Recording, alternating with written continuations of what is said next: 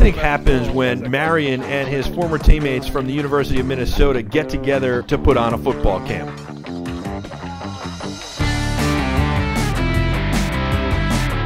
There's got to be a little bit of fun, right? My name's Thomas DePay. I'm here with the Barber's family. Oh! Woo! Here, Marion Barber and Lawrence Maroney get into a contest betting on push-ups. The loser has to do push-ups when the winner tells him to. It's not for a lot of push-ups, but when the winner tries to embarrass him by making him do them at awkward times. He might as well get him out. Give me one more. God damn it. Get out. Your flag too strong. Get out. Flag too strong. Get out. Get out. This shit, and that's going on YouTube. Check out this contest with Marion and Lawrence Maroney.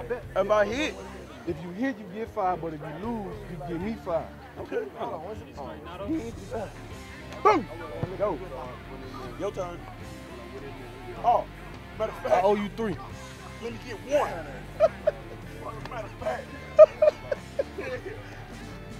I'm gonna probably wait till you. Oh! Thank you, Jesus! Take your time. So now I got 4 push-ups. Hey. Because I owe you 1. Hey. All right. Oh, but I'm gonna get the last say so.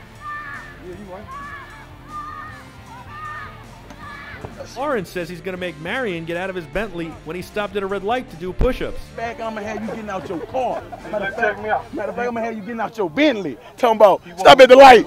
Give me 1. It's amazing. He can call him anywhere, anytime, and make him do the push-ups. And then when the light turn green and he get back in his car, I'm gonna say, give me 2 more. You don't get a ticket messing with me. Having fun watching these guys act like the children they're trying to teach. Michael Artsis, Sports.com. What he say? Oh, now that's 1. You owe me 2. You owe me 2. You got 1. No, how you gonna do that? Now you don't want to follow the rules.